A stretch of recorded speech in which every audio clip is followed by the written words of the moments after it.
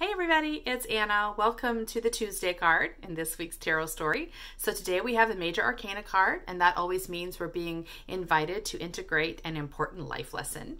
And today's major arcana card is the Sun card, except this is the Sun reversed.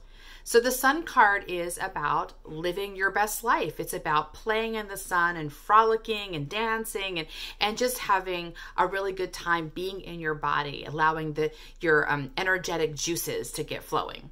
So we can see there's the sun. Bright. Most of the card is the sun. We got these sunflowers. They're opening their faces to the sun. We've got this naked baby riding on a horse. So the naked baby represents innocence and feeling really comfortable and happy in your own skin. And it's a baby, so he's riding a horse. The horse is about exhilaration and just really letting your energy flow in a really powerful and jubilant way. So this card came to us reversed, and that suggests to me that we might be holding back on allowing ourselves to enjoy this kind of energy. And it could very easily be that we've been taught to do that. Like it's best to keep certain things hidden, to keep yourself, under control, to not be too much yourself in the world. And it occurs to me that yesterday's card was the Ten of Swords, which is about releasing an old mindset or a belief. And that can be, it can almost feel mournful sometimes because we're leaving behind something. So today you might feel like you're supposed to be in mourning. You're supposed to be very serious, taking things in a very heavy way, when the truth is you just want to dance and have a good time.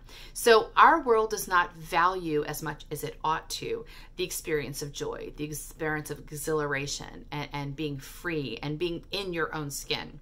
So the Sun card, although it seems like an obvious lesson, is actually a pretty profound one. It's important to make a commitment to living in this body, in this world, in the time you've got here. That's what we're here for. We are spirit in body form, but right now we're in body form, and we agreed to this. So part of that work is finding joy and even evoking joy in your regular life. So today, ask yourself where you are holding back, where you are not agreeing to your own joy, and see if you can, it's upside down, see if you can flip it over. So you can be like this baby, just going for a naked ride on a horse.